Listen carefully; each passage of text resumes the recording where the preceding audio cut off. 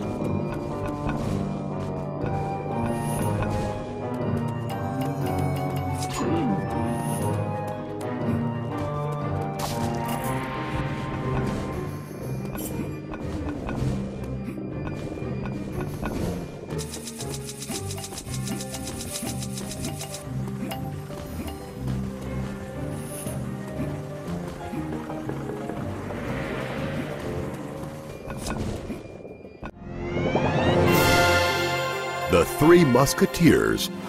But I swear I saw 4 of them a moment ago. Are you blind? I count 1, 2, 3 musketeers.